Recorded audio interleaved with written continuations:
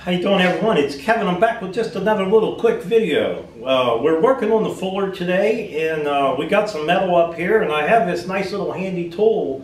This is a temp gauge. This tells you how hot that piece of metal is before you touch it. It's actually pretty handy to have in the shop for forge making and stuff, for me anyhow. That way I know what the temperature of that thing is before I go touching it. I'll show you how it works. Now, if you guys watched the video where I built the fuller, you probably seen me talking about this little tool. Really handy little tool. It has a little flashlight on it, which we don't need. But if you're in a dark spot, that actually comes in pretty handy. But it has a little laser pointer on it. You can see it on my finger. What it does is it tells me the temperature of my finger. 74, 75 degrees. From 65 to 74. So, back and forth on it. Then if we put it on this piece of metal right here, that's at about 80 degrees. 80. And then as we go down, it's 111 right there. 107, 100, 130, 140, 100, that's 200, 249 degrees. So this is a handy little tool. I know that I can't touch that. But if I put it on the other one over here, I put it on there and it says about 60, 70, 72, 74, 82. It's about 90 or so degrees. It's a lot hotter up here than it is back here, so I know that I can touch this back half. It's not too hot that I can't touch. But this little guy comes in handy for that because it tells you the temperature. Now, if you happen to have a bearing or something you might think it's going bad in like one of your motors or something like that, this little guy is pretty nice because it'll tell you the temperature of your bearing. Like, you know, you can test it on one bearing, it might run 80 degrees, and if you test it on another bearing and it's running 120 or 200, it's definitely too hot. So this little guy comes in handy for that. You can see the little, that's what it is right there. It's just a little temp gauge. Nice little handy tool. I'll take it over to the forge. A lot of you guys asked me what the temperature of this valve was on the top of my forge. How hot did it get? Okay, I just tempered my fuller, and I had a knife in here, and it ran both burners for a good while. And as you've seen, I touched it. Well, I checked it as soon as I turned the burner off, and it was running right around 80 some degrees. I'm going to check it again just to see what it is. It's running about 86 or 96 degrees, so it's actually heated up since I turned the forge off.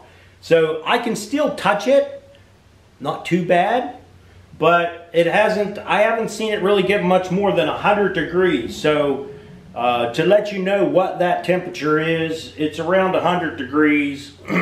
I'm going to say right now it's running its, let me get you over here a little closer so you can see. Turn some light on here. Okay, I'll turn it on the side. I don't know if you could see that. Let me get it a little closer here. Okay, I'm going to point it right up on that thing. Yeah, wrong thing. You can see there's the temperature of it, 83, 82. So that's how hot that thing's getting. And it probably matters how far you bring it over to. Now, the closer you get to these burners, see, it's going to go up. It's at 104, 106, and it just keeps going up as we go down. It's actually getting cooler as we go down. This piece here is a lot hotter. It's 125 degrees. But the valve is running, I'm going to say around 100 degrees. You've seen there's 116, but I was going in the hole there, so I'll go right in that hole. 90. So that gives you an idea about how hot that valve is. Now, I don't think I'd put any valve with any nylon bushings in it. I really wouldn't. This is a solid brass valve. I think that's what I would use. So let's go over the forge a little bit.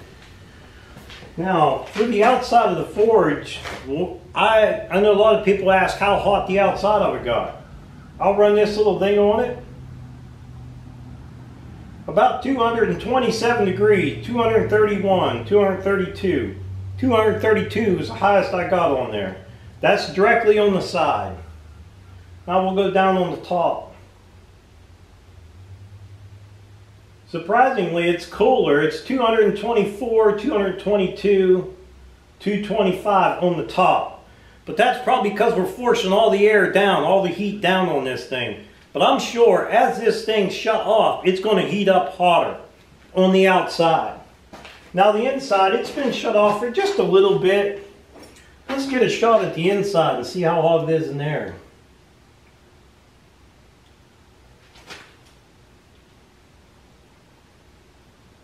I'm showing about 400 degrees inside. It's much hotter. I put this brick back inside there because I'm going to be using this piece of metal here. I'm just trying to hold what heat I have in there. But as you can see, this little tool is actually pretty handy. Well, this is a very handy little tool to have in the garage to see how hot something might get. Like I said, bearings, you're always, like I'm running the knife grinders and stuff like that. If I think one of them bearings, you know, if you tighten them pulleys too tight, them bearings are going to get hot. You can test them with this thing just to see if they're getting too hot on you.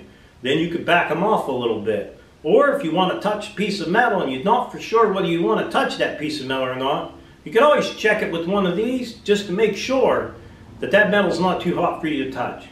I hope you guys enjoyed the video. Don't forget to subscribe, leave me thumbs up, thumbs down, click the little bell down there for the alerts.